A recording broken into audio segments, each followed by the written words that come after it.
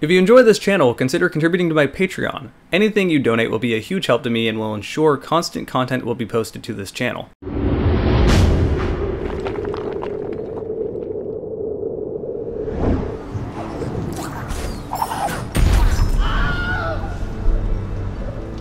Ori and the Blind Forest was released on March 11, 2015, and around a year later they released a definitive edition, which is definitely the better version to be playing, and I'll talk about why soon.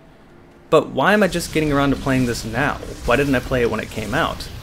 Well, around a week ago this happened.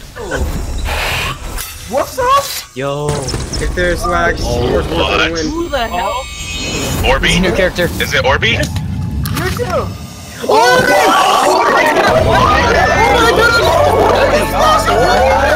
That was the Rivals of Aether's community to Dan Fornace, the lead developer of Rivals of Aether, announcing that Ori was going to be the first guest character in that game. Now, I actually had Ori and the Blind Forest in my Steam library for the last 6 months or so. I saw it on sale in the Steam store and figured it might be a game to eventually play through when I had the time.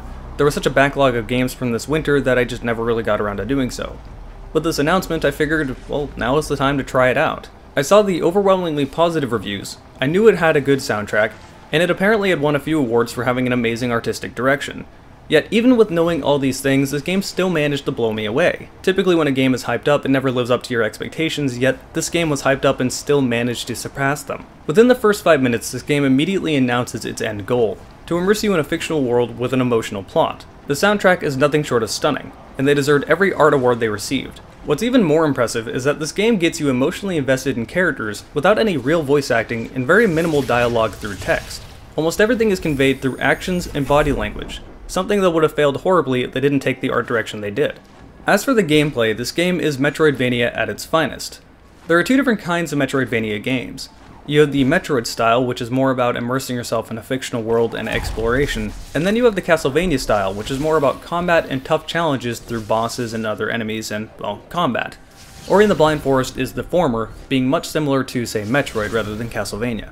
In fact, there's not even any traditional bosses in the way you would expect, and I don't feel that that really harmed this game in any way. As you would expect from Metroidvania, certain parts of the map are locked off until you get new abilities, allowing you to bypass whatever roadblock is in your way. One of the reasons the Definitive Edition is the better version to play is because you get access to 2 new areas that weren't in the base game. In these 2 new areas you get 2 new skills that again weren't in the base game, and you get a backstory to Naru, one of the main characters. This isn't a spoiler, I promise you, but the 2 new areas are tucked above the very first spirit well you see, but you just can't access yet.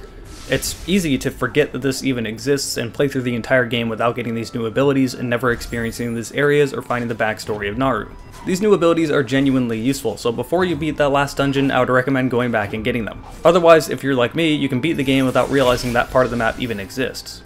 The other way the Definitive Edition improves over the original is that in the original, once you beat the game, you were locked out of your save. So if you wanted to explore the map and get all those collectibles that you missed, you couldn't, and you had to start a new game. Similar thing could be said about the dungeons. Once you beat the dungeon, you couldn't go back. The Definitive Edition solves both of these problems. Once you beat the game, you can explore the map as much as you want to, and after you complete a dungeon, you can go back at any point.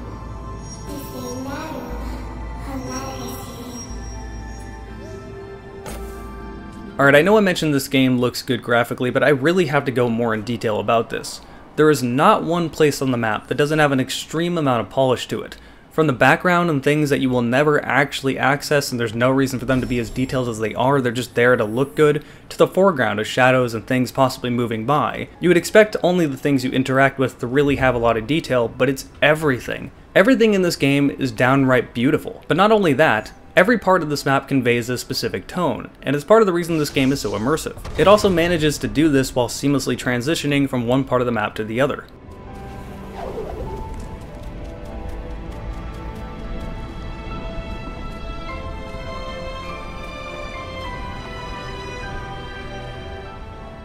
Now I hear people talking about how the soundtrack deserves nothing but praise all the time, and that's true, but I rarely hear anyone actually talking about the sound effects themselves.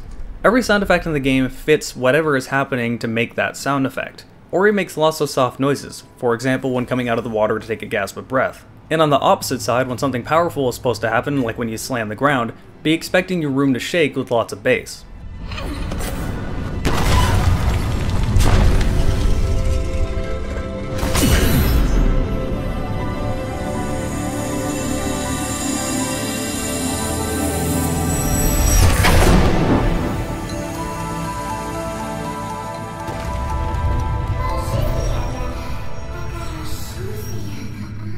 The controls in this game are very responsive, and it never feels like I don't have control over my character.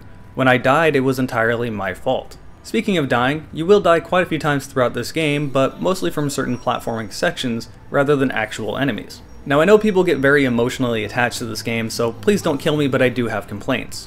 In order to complete this game, there are 3 dungeons that you need to finish. The game generally points you in the correct direction, and the dungeons generally aren't too much of a problem, and were usually enjoyable. But at the end of each dungeon, there are escape sequences that I'm really not a fan of.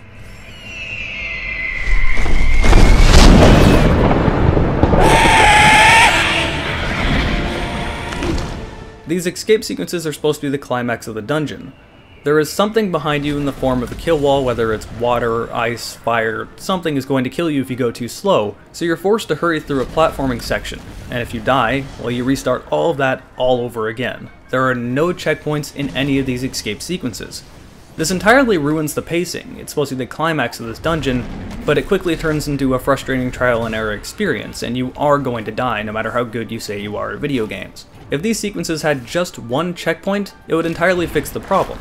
This is a bigger problem than you may think because it entirely sours your mood for a game that you're supposed to be emotionally invested in. Again, this is supposed to be the climax of a dungeon, but turning it into a trial and error frustrating experience entirely ruins the pacing. Oh, and all this platforming comes with a lot of insta-deaths with no warning. There's no way to know these insta-deaths are a thing until they've already killed you. Then you restart from the beginning, get a little bit farther, just to get insta-killed by something else. And while we're on the topic of dungeons, I was not a big fan of the last dungeon in the game. It kinda turned into a tedious maze instead of the explorative experience I expected from the rest of the game. Not giving off any spoilers here, and it's very difficult to talk about this without giving out spoilers, but I also wasn't a big fan of the end of the game. There were some things about it that just didn't make any sense to me, and I'll leave it at that. Perhaps I'll make another video in the future talking about the ending, saying spoilers in big caps lock in the title so people will know, hey, there are spoilers here. I'm not sure if people will be actually interested in that. If you are or you aren't, please tell me in the comments below and I may or may not make this video. The last complaint I had is a really minor one, but sometimes things in the foreground got in your way and made it difficult to see enemies. But that rarely happened. But at the end of the day, my complaints are largely just about my very subjective opinion about one of the dungeons I didn't like, and then the ending of all the dungeons. I'm harder on this game than I should be, because you're hardest on the games that you genuinely enjoyed, and this game does so many things so flawlessly that I wanted the rest of the game to be flawless as well. There's no way I couldn't recommend this game, and there's no way I could spin it in any other way other than it is a must-play that everyone has to experience. This game fills a role that is very difficult to fill, and we don't really have many other games like it. We have plenty of Metroidvanias that take after Castlevania with incredibly difficult combat, and a lot of people can really get into that, but that elicits an entirely different response than immersing you in this fictional world. Even more so, this style of Metroidvanias is the most difficult to nail down. You do one thing wrong and the entire game fails, and Ori and the Blind Forest nails it perfectly. I'm not sure where I've been over the last few years, but I regret not playing it sooner.